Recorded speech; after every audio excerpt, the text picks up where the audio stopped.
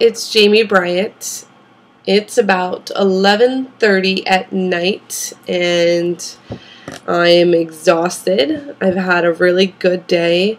I thought it was super productive, but once I went through my checklist, I only had maybe half the stuff marked off.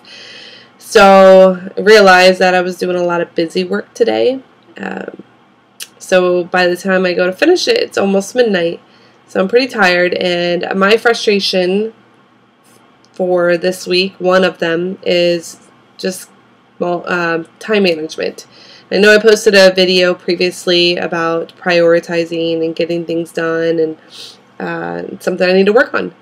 So I think what I need to do is just get up every day and have my list that I made the night before. Maybe it's the 10 things, and do out of that the top, I don't know, 5 at least, the priority ones, before half the day is over. So yeah, that's my frustration.